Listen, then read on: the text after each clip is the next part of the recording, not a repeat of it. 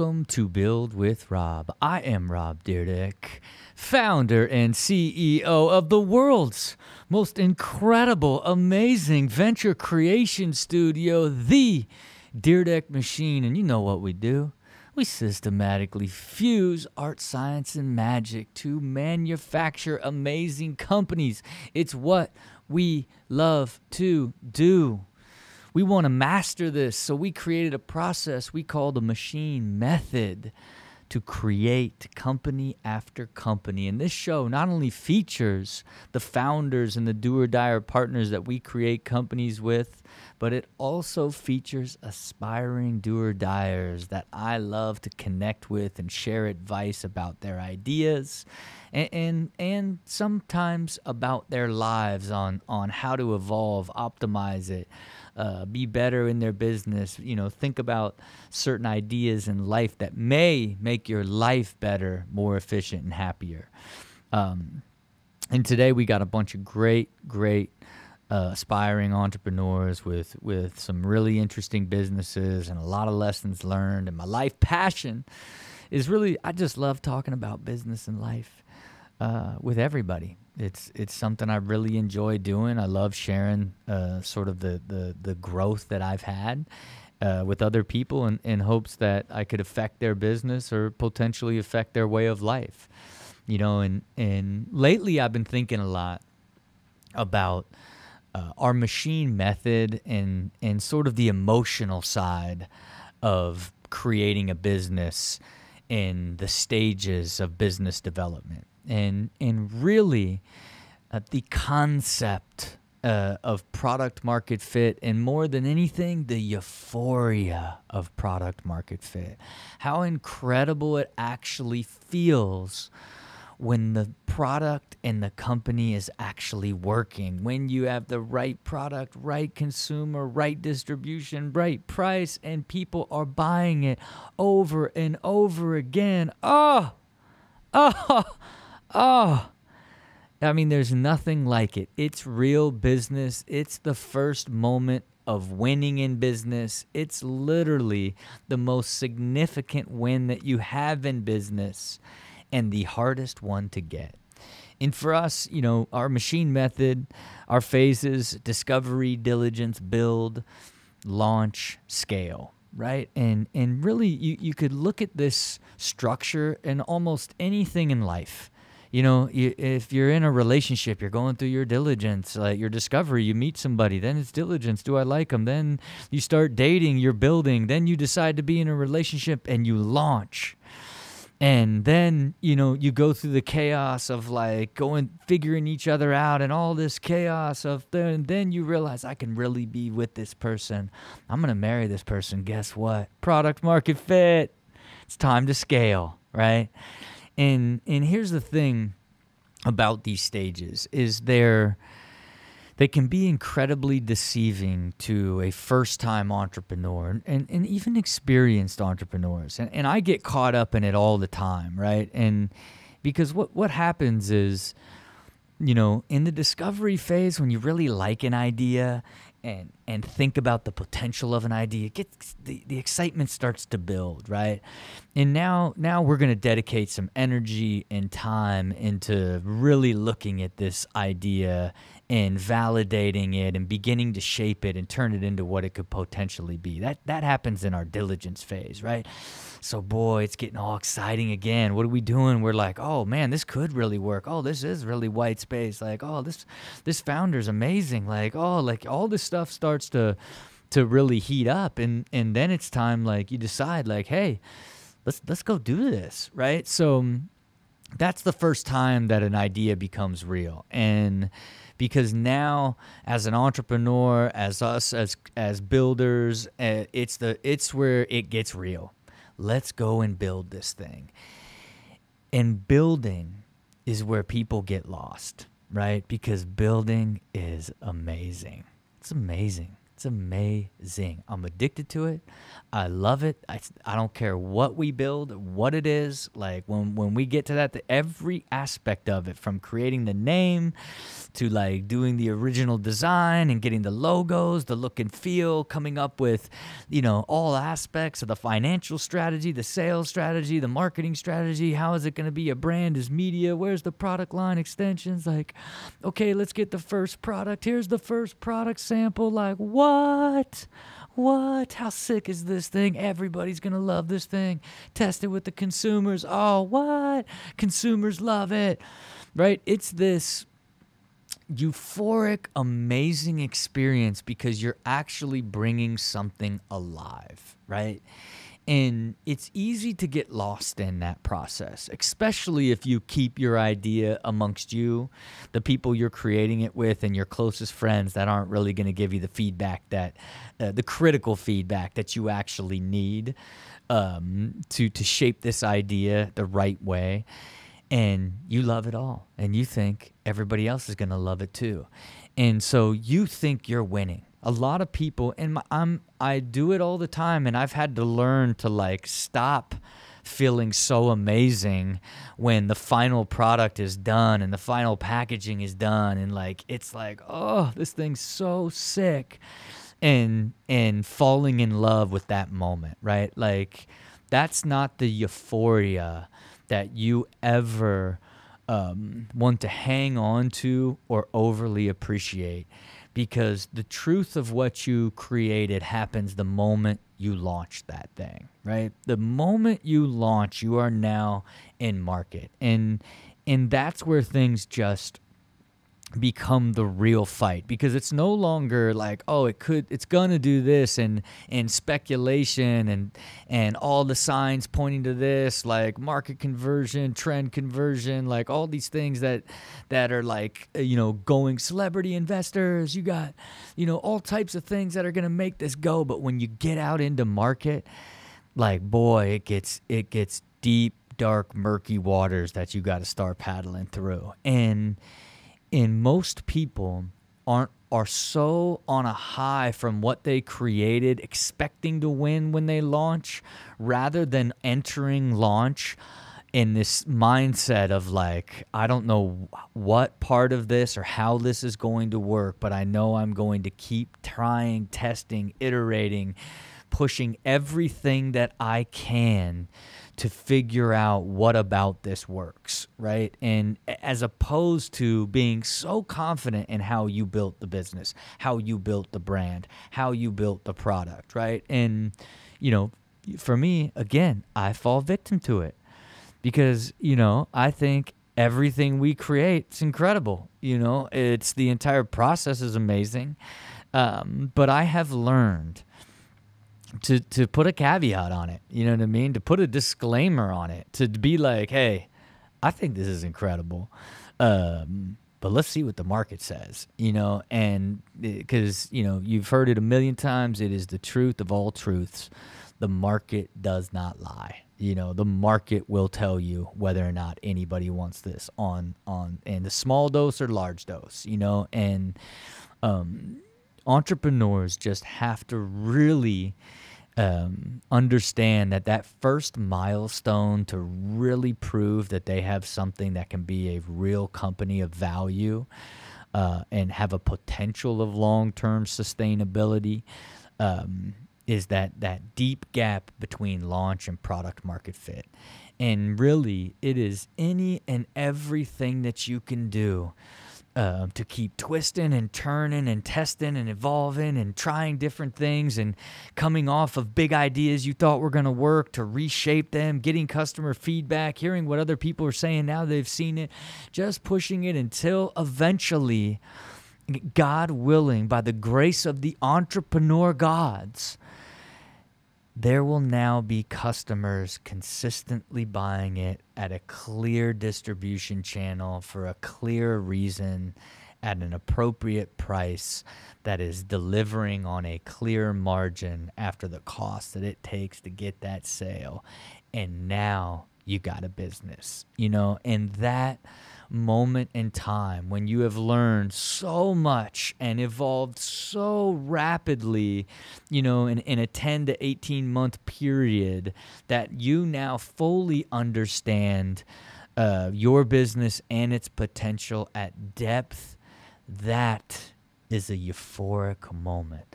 So my advice to everybody out there thinking about starting a company: be scared all the way through and try to do as much as you can. And then when you launch that bad boy, do not celebrate how amazing your launch was and how great your brand is and how much your friends love it.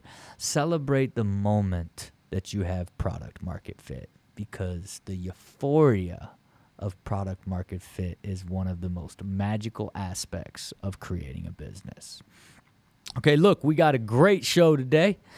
A bunch of great aspiring entrepreneurs. So without further ado, let's jump into it. Good morning to Rob Dyrdek and the Dyrdek Machine. My name is Leroy Dix. I am 49 years old and I am currently living in Lexington, Kentucky. And today I'm going to show you a patent pending product that I've been working on for the past 18 months. It is, I guess you would classify it in the video game industry. We designed this and invented this thing solely because there's a need for it, and we needed one in our own home. Every single console on the planet, including the 2 new ones, all fit in this thing.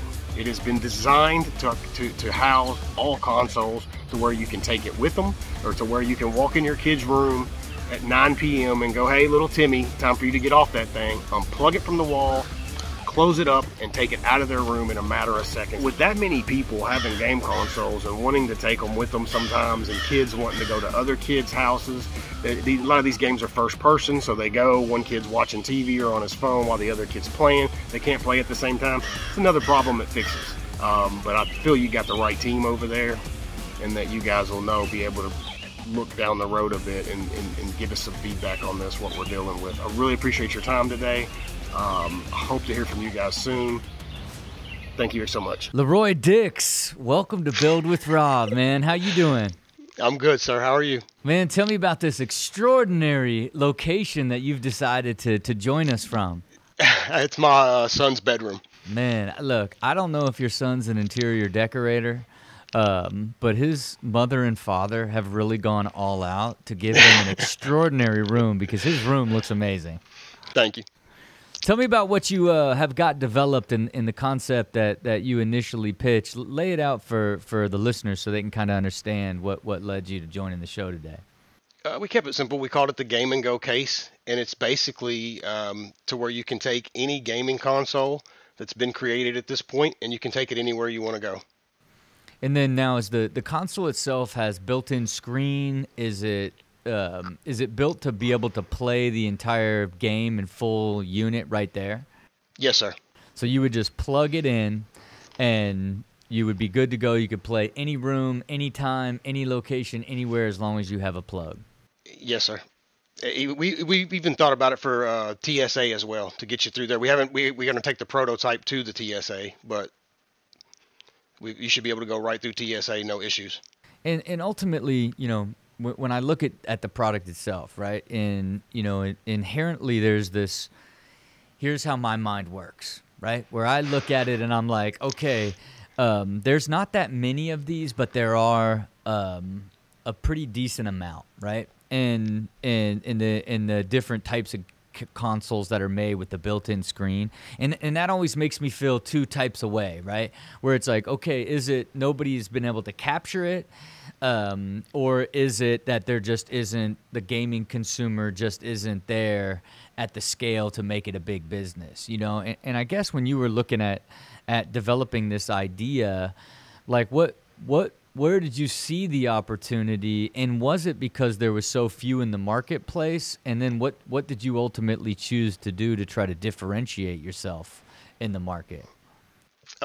We didn't see anything like it in the market. We saw one that was similar to a briefcase that you would have to carry everywhere. And then, we just made it easier for you to transport this thing, and you could take it, like I said, anywhere you want to go with it.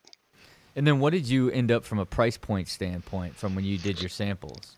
So we haven't received the prototype yet. That's what I'm going to get to that question here in a second, but it's we're still with the prototype. There's supposed to come the prices once you have the prototype. So I will know more. That's a big question people keep asking, and I can't answer.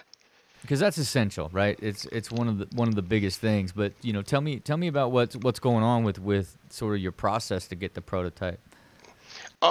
So when we launched this, we were just looking for a deal, a licensing deal, right? And so that didn't happen. This product was finished being designed in March of 2020, COVID lockdown.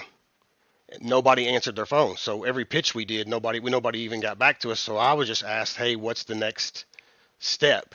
And it was, you go into manufacturing and you needed to have a prototype first. So at the beginning of this year, we paid for the prototype. And that really brings me to my first question with you, like what you guys have been dealing with during COVID, any prototype things, because we're going on a year now, and I'm a really laid back guy. So I haven't been, once a month I check in with these guys. I feel like I'm in really good hands, but it's just been a long year of something you paid for up front that you wait on. Yeah. And look, COVID's disrupted a lot of different things. But when it comes to prototyping, I've found that there's such a world of lack of responsiveness and like keep pushing you to the back burner as other more significant projects kind of evolve, right? And it's just like anything else. There's just some people that are better businesses that do the prototyping than some businesses that just aren't good businesses. And if you get caught in one of those, that's where you kind of get caught and they're like, oh, we're still working on it. Like a really diligent one would be give us half up front.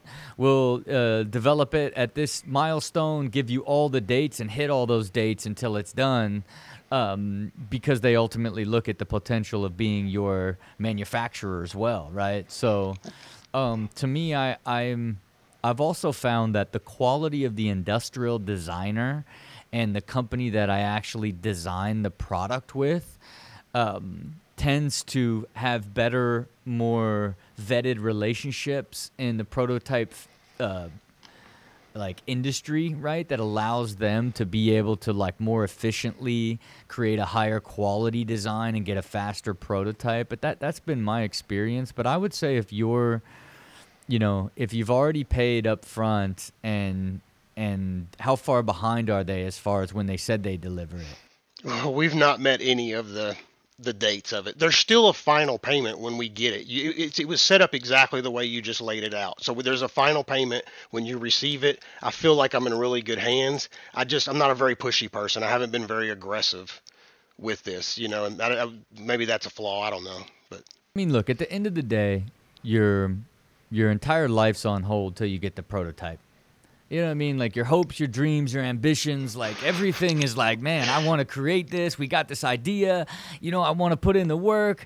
I was reliable roadside and I had 2 million in sales, had 100,000 people like signed, like I'm ready to get this thing and get it sold.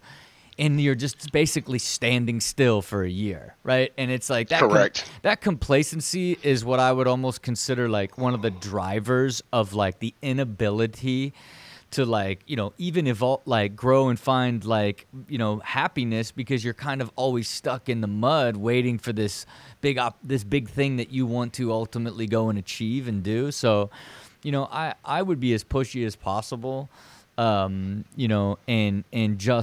just give me like, let's reset a date and define it, as much as you can, because at the end of the day, you got to get that prototype to is your proof of concept. Then you got to get the pricing strategy is going to dictate your entire business, right? Because, I hate going into a prototype without having a price in mind, because it's like you get that thing back and it's $700 to make. Now you got to sell it for, $1,500, like, and you're $500 above the price of the market, where the market's like $500 to $900 of the similar ones. You know what I mean? Like, I just think like, that's another thing that I think you got to really like be careful about when you look at this product. But I think it's super interesting. I think did you like it? I really did. I think I really liked it from a design standpoint too, right? you know, it's a nuanced innovation, right? Being able to have that screen pop up and then having the rollers, and now you're able to like, you know, like where most of the ones that exist in the marketplace are basically in the opening of the box, right? The carrying case, right? Correct. So, Correct. you know, I think you really did it.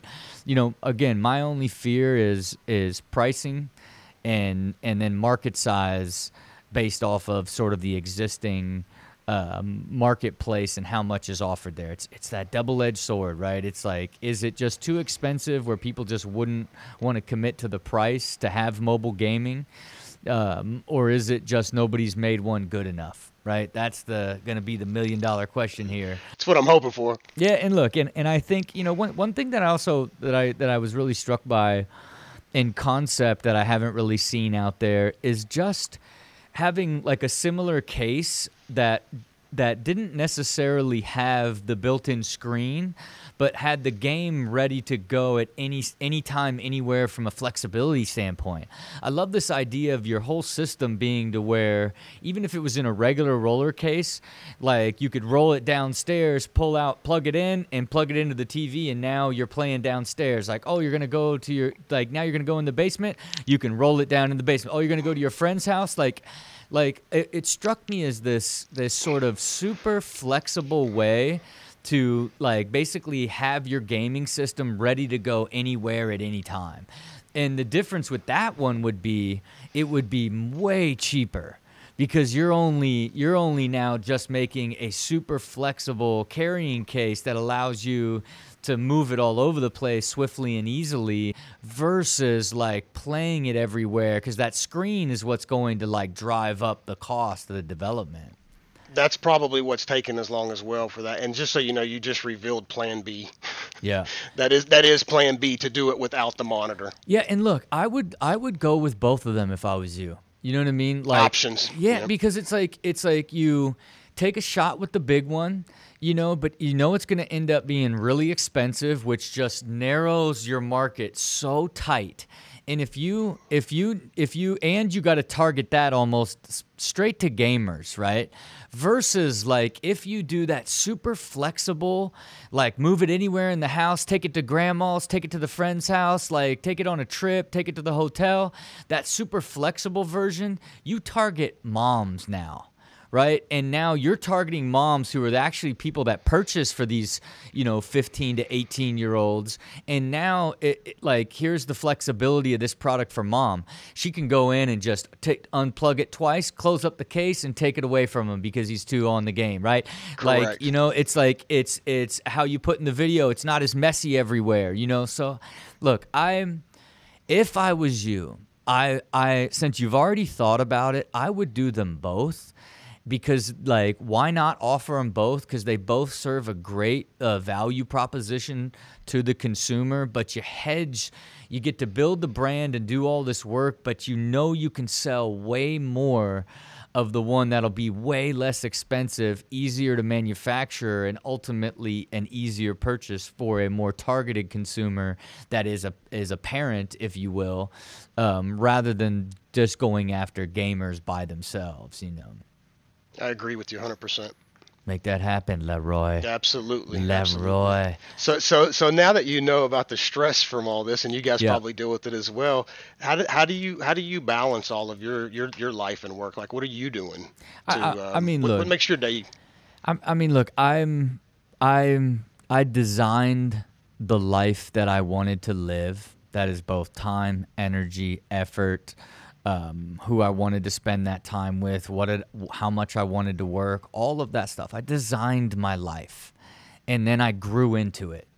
And then I got better and better at being more disciplined and having more balanced, where today I live this, you know, highly optimized, deeply balanced life.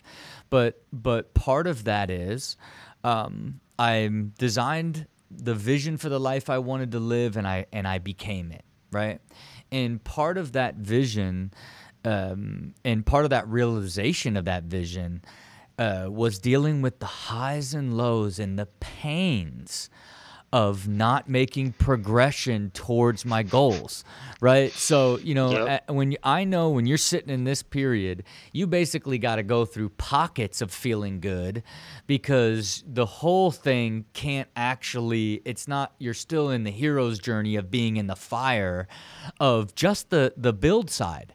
You know, and because most the journey is, you know, it's like, oh, I want to do this. Then you go through the process of researching, like, oh, this is a good idea. Then you figure out how you're going to do the whole thing, and now you're going to build it. And right now you're in a very painful wait period that usually doesn't exist during the build phase. This phase is supposed to be all exciting, and this is amazing, because when you launch that product, that's when the real pain begins. Because then you get this thing in the market and you're like, how come nobody's buying this? Like, this thing's amazing. So, you know, I think it's just the reality of, you know, spend your time learning everything you can right now about the industry that you're entering, because that knowledge is going to pay dividends to you when you finally launch the product. I think that, you know, one way to get real clear is to just really look at, you know, like who you are, you know, sort of what you need out of this business in order to be fulfilled and it be a success for you.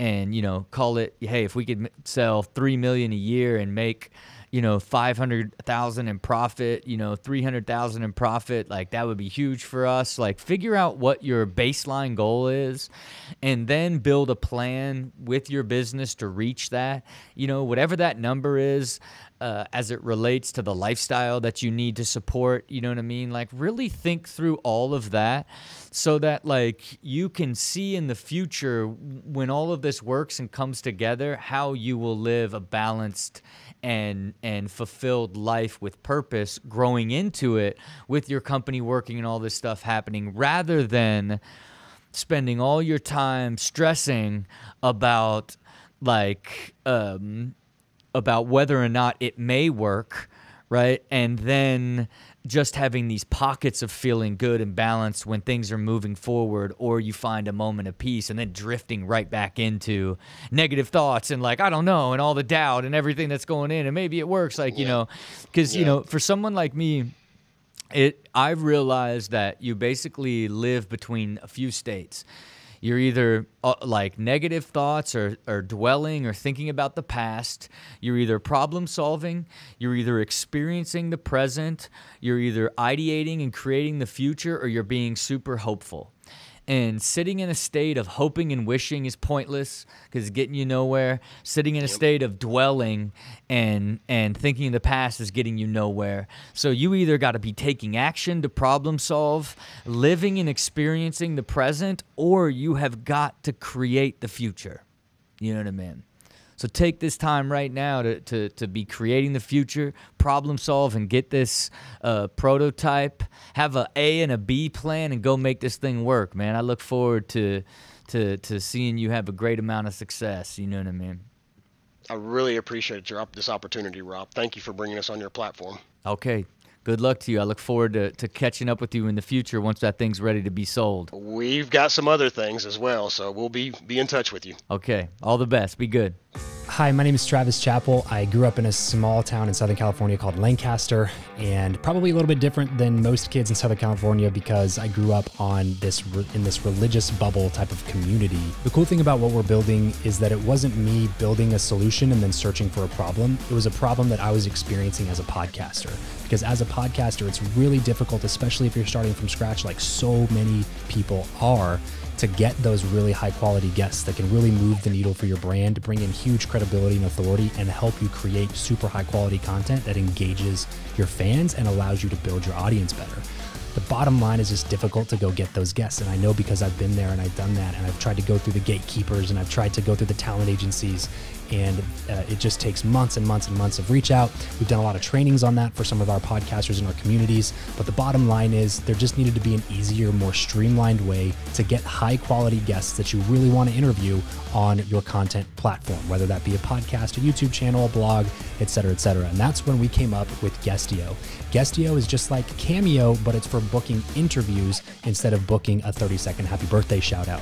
So you can actually get conversations with the people that you really want to get to know onto your podcast or onto your content channel without having to go through 3 years of reach out like I have literally done for some of my guests that I brought onto my show. Guestio is the all-in-one guesting marketplace that allows shows to book high-quality guests and allows guests to go book high-quality show appearances for their book tours, for their movie releases, and for anything else that they might want to generate press, media, or listener attention for.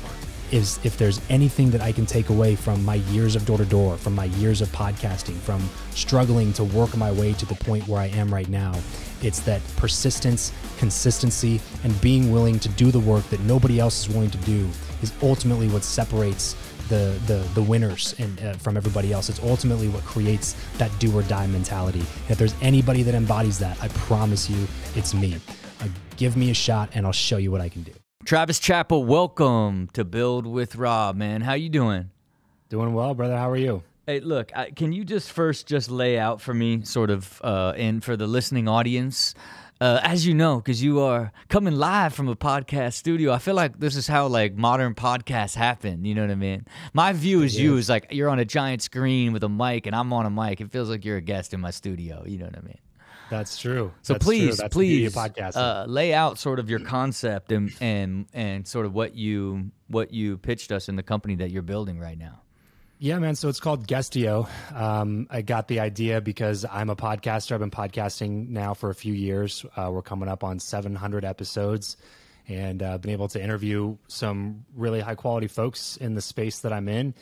And throughout that time, I started helping out entrepreneurs and other business owners with their branded content, with podcasting and things like that. And one of the questions that kept popping up all the time was, how did you go get that person on your show? How did you get in front of so-and-so? How did you interview this person?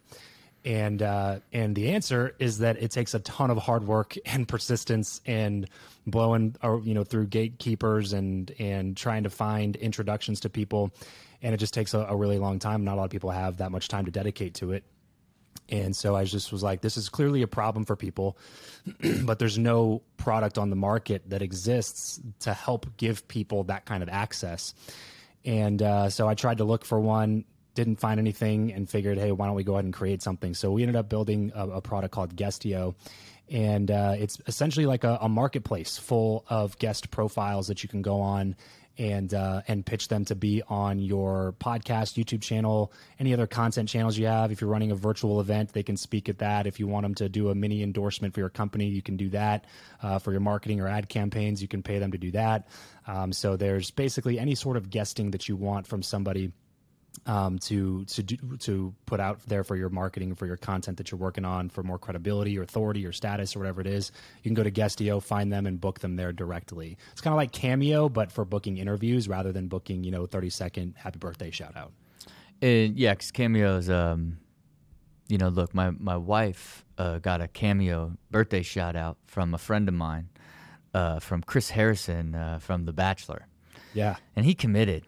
It was so thoughtful. He committed. But then I'm like, man, like, how can you, I look at all these Cameo guys. I think to myself, like, how could you be spending the time for like $100 to like do? And now there's like this weird video of you. They've hit me up for years, and I'm like, I can't even like fathom somebody having the time or thinking it's a good idea to do some silly shout out.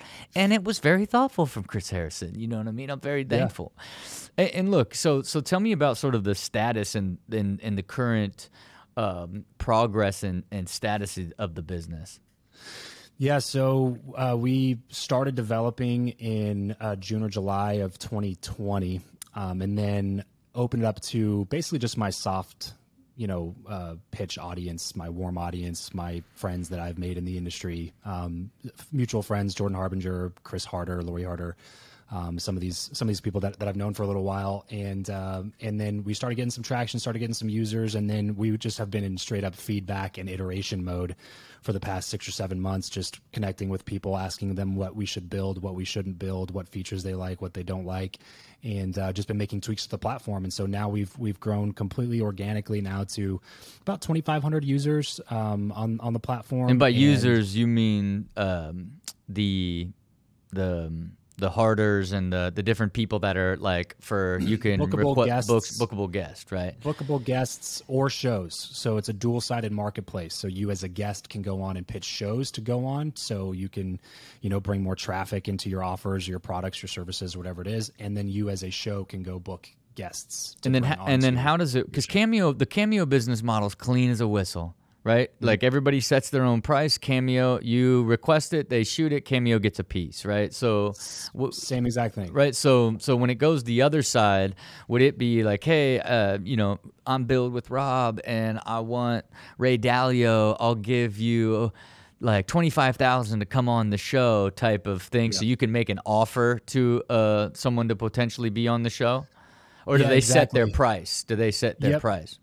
So yeah, every guest that comes into the marketplace can set their own price for whatever bookings they have. So that we have 6 different booking types. You can book a podcast interview. You can book a virtual event speaking spot. You can book something that we coined called a mini view. So if you want to be able to talk to Ray Dalio, but you don't have $25,000 to book him, you can do this little mini view option where we made it to where it's 3 to 10 questions that you can ask somebody. You pull up your phone, you ask one question, submit it, ask another question, submit it, and so on and so forth. Send those over to them, and then that way they don't have to be sitting down and like you and I are doing right now. They don't have to pick a time, be sitting down live in a studio with a microphone and lighting and cameras and all that stuff. They can pull it up whenever they want to and answer the questions that you ask them, and then you can download that audio content or video content, stitch it all together, and turn it into a mini interview on your podcast, your YouTube channel, your Instagram, your TikTok, whatever. And so you as a guest, when you create your profile, you go in and select which bookings you're available for and how much you want to charge for each of those booking types. So it leaves it completely into the hands of the person that's being booked. So how much does Manny Pacquiao charge me for a podcast interview? So Manny Pacquiao currently charges about $15,000 for a 30-minute, I think, Zoom call interview. It's amazing. Look, I mean, as somebody that can't even like I would be equally as embarrassed of being on a platform where it's like, I feel like, podcasts are like this super great sort of way to just like ideate and basically be philosophical depending on what the type of show it is, right? But the idea of like charging people to come on the podcast is really funny to me, and it's funny to me today. But I know that like it's going to be like that the pendulum is going to flip, where it's like the podcast gets so big where it's like the only way like for big people to come on, it's not about promotion anymore. It will be about like them driving downloads and really pushing the podcast itself. So it's super interesting. But look, it's interesting to me, right? And obviously like you're deep in the world, whether it's like your own podcast and helping people build podcasts, or even like your list of advisors and partners, or the 100 Million Academy, like you're in all the harders, you're in there with everybody inside sort of the universe, you know what I mean?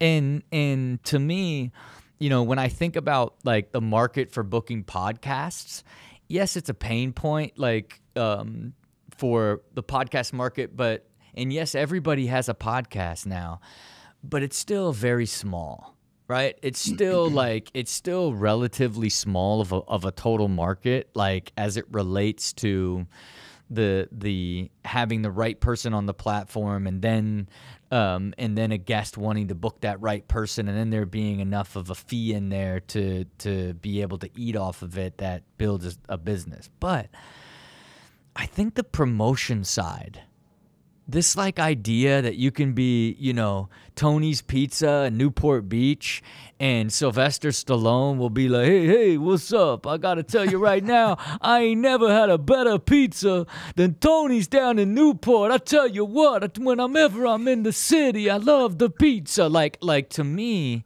there's like this immense amount of scale and potential in that, right? Like that's so much bigger than like just guest speaking or guest podcasting.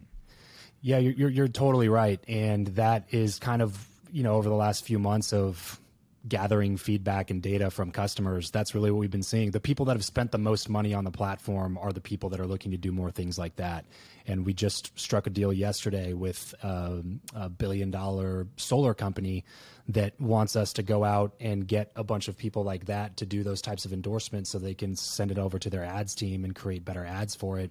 We have another e-commerce company that's going to do about $300 million this year that's looking to spend a good amount of money with us just for us going out and facilitating those kind of we're calling them mini endorsements, because it's not a full on, commercial shoot or anything. But if you can get a 30-second clip of somebody that is, in your area, people that are your customers know, like, and trust that person, it's basically just buying endorsements, which has been something that's been around for decades. And, Nike spent over $6 billion. They spend over $6 billion annually on sponsorships and endorsements because it works and it facilitates trust with their audience. And so we're having quite a few companies that are really interested in having us do those types of things. And that's, to be honest with you, Rob, that's why we named it Guestio at the beginning, because, I was going back and forth on, like, should we call it, pod guest or something about podcasts and mixing guest with it. But then at the end of the day, I was just like, this concept is so much bigger than podcasting. And sure, that's what I might use it for. And I know some friends of mine will use it for that.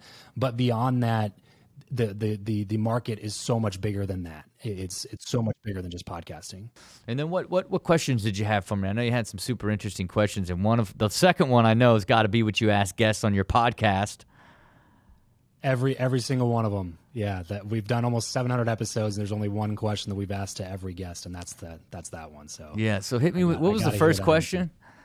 The first question is, for an early stage startup, what core activity or activities do you think you should spend the most amount of your time on? Because, time is so precious, got so much stuff to do. And sometimes, you can be doing so many things in a given day or a given month. What activities are the top priority? I mean, I think obviously it's always dependent on what the business is. And it's like, what is the number one thing that drives the most value, right? And to me, what is that? What do you think that is for your business? I'll tell you what I think it is. What do you think the number one? What's driving the most value for your business in your mind?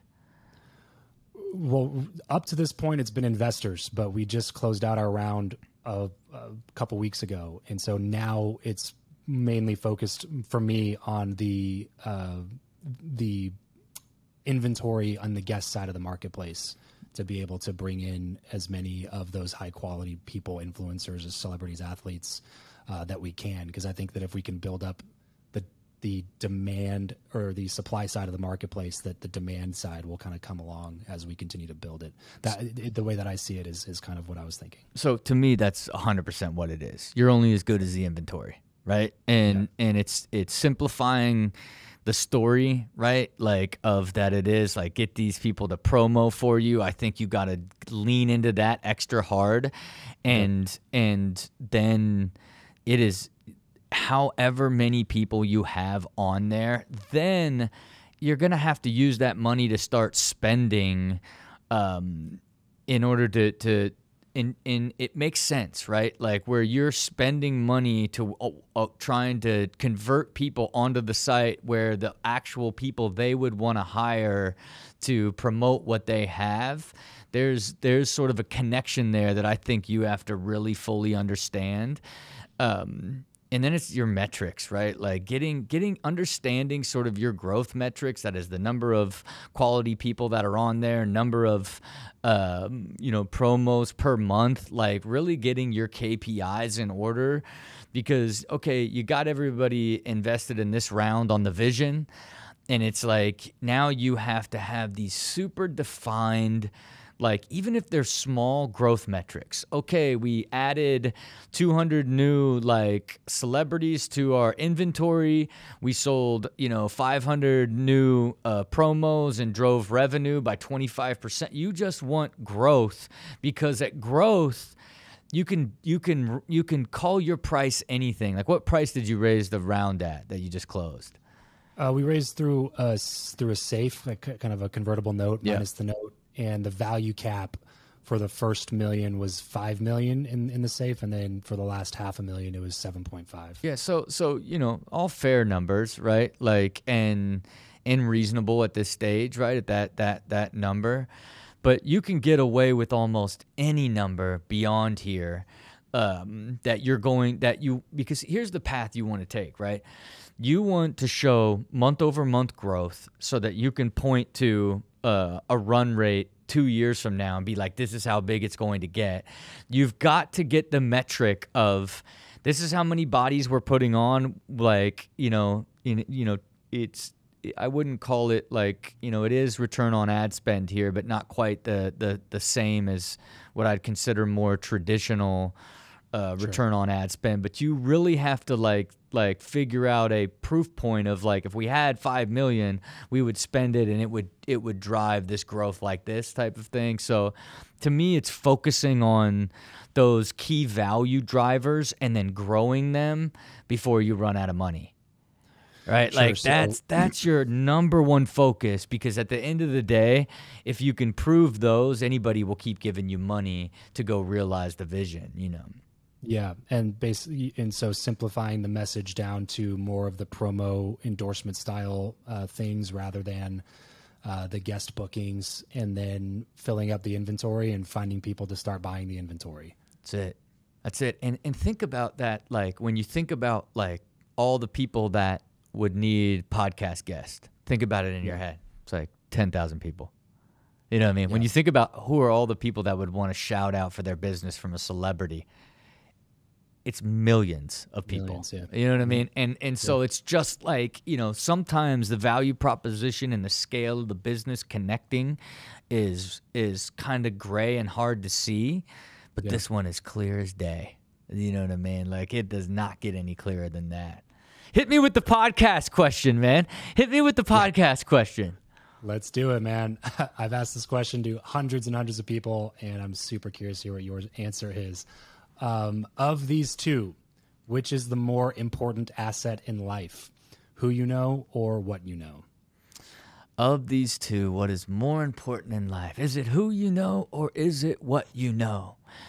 I don't even think there's a question. In my mind, there's no value in who you know. Zero.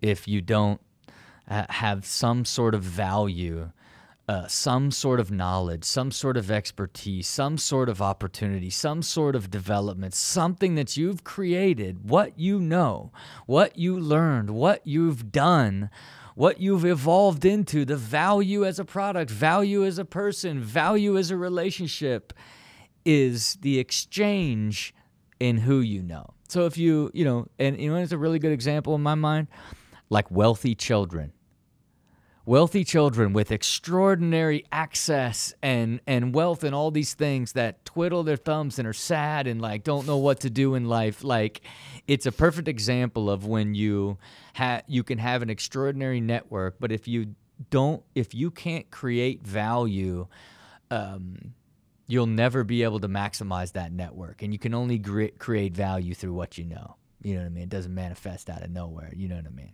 And I think that's an easy one. But look, I'm going to tell you right now, have you ever attempted to reach out to me to be on your podcast?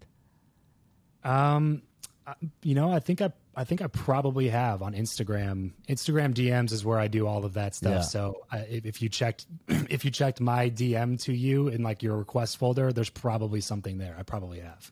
Yeah. Well, look, I don't want to be presumptuous, because I feel like we align too much as it relates to your community and sort of my growth mindset and my sort of,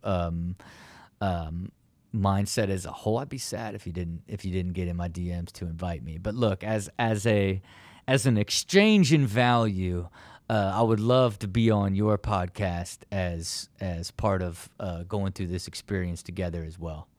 Oh, I'd love to have you, man. That'd be awesome. Okay, look, man, keep pushing. I think you really got something when you focus it and lock in on those metrics, man, and prove that value so that you can keep raising money and build something special and have somebody acquire it and go on and live your extraordinary life. Yes, sir. Yes, sir. That's the plan. I appreciate it. All right, appreciate be it, good. Rob. Thanks for having me. Take care. Hi, Rob. My name is Corey Klein. I'm from Buffalo, New York, and I'm Chief of Innovation for Klein Products. Klein Products is a creative solutions company. Our goal is to design products that solve everyday problems and bring them to life. And the idea that I want to pitch to you guys today is called salty storage. Now, it's like something like this. When you walk into an entryway of a business, you'll see a 50-pound bag of salt a lot of times. And my idea was born because I would see this bag of salt and think, why not have the salt contained by almost like this, but an actual salt shaker. So it's a cute, fun idea. And to get a design made would cost $1,000. And I would then need funding and marketing help to get the product manufactured and out to the public and to try and get it into stores. My Instagram is Dry Mascara Solution 1, so please check it out. You can get a better idea of who I am. And I'm so passionate about bringing products to life. I really can make anything happen. I am do or die, day and night. I would be an excellent member to your team. Hope to hear from you guys. Corey Klein, welcome to Build with Rob. How you doing? What's up? Tell me about your product concept. You know, the one that you pitched us. You know, we can get into dry mascara, but I'd love to kind of hear like what your idea was when you pitched it to us in the first place and why you decided to pitch it to us. Okay, the dry mascara solution or the salty storage? The salty storage, because really the salty storage is what you pitched us as a product concept. I'm just curious of why that product and why us. So why the salty storage? In general, I love to develop any product. So I put all my money, all my time into this dry mascara solution. So it actually expired in July. It had a 2-year shelf life. So my goal was just to shoot more ideas to you that I love and that I know I could bring to life and that I see an area in the market where this would actually work. And I just wanted to throw it your way. And so in concept, it is what, like having a more fashionable way to store salt and at restaurants and hotels. What's the vision? Right. So when I walk into restaurants, doctor's office, apartments, buildings, I see this random bag of salt in the entryway. And whether you live in Beverly Hills or Buffalo, New York, when you walk into a room, you know when it feels good and squared away. When you walk into this entryway and you see this bag just awkwardly thrown, there's no presentation involved, and I feel like that could be done better and also fit that liability that the business owns for keeping their sidewalks maintained. Yeah, and look, you know, for us it's like a tough business, right? Because it's single product, seasonal. You gotta you know, it's.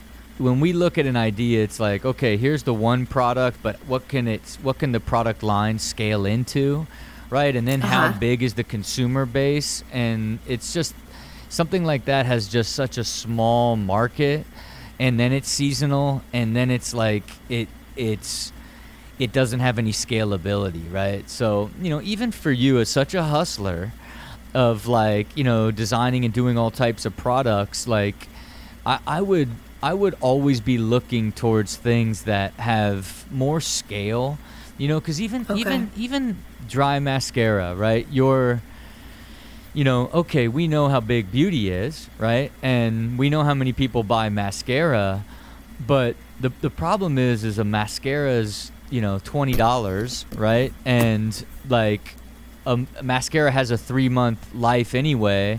And most people put it in boiling water to try to get it stirred up a little bit, to get a little bit out of it for nothing before they just go buy another one, right? So again, you got the hustle, the drive, and the ability to see stuff all the way through.